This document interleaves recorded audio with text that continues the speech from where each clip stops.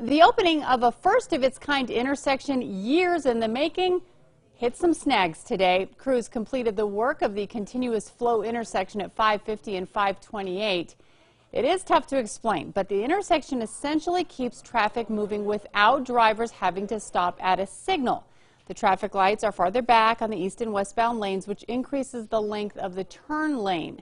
Well, the intersection is supposed to be completely open at 10 a.m. this morning. Traffic was stopped at one point as crews finished restriping. Drivers we spoke with had mixed opinions on the new intersection. The configuration is kind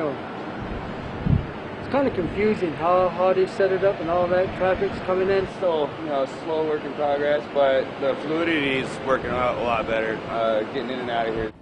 New Mexico DOT does expect it to take some time for drivers to get used to the new process.